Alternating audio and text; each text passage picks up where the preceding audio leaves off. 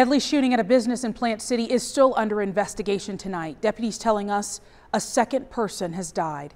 ABC Action News reporter Maricela Burgos is live with more details for us tonight. Maricela? That man's name is William Duncan. Deputies say he is one of the men the owner of Bliss Enterprises shot yesterday. Hillsborough County deputies say two men stopped by the office Monday to speak with Richard Paul Bliss. We know one of those men lived on the property.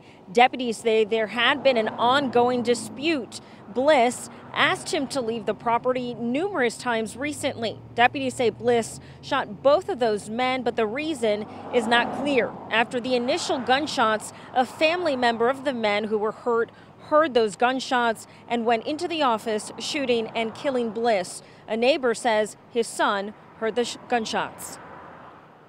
Then they saw looked like a person, laying on the ground, so they kind of got the impression that something serious had gone on.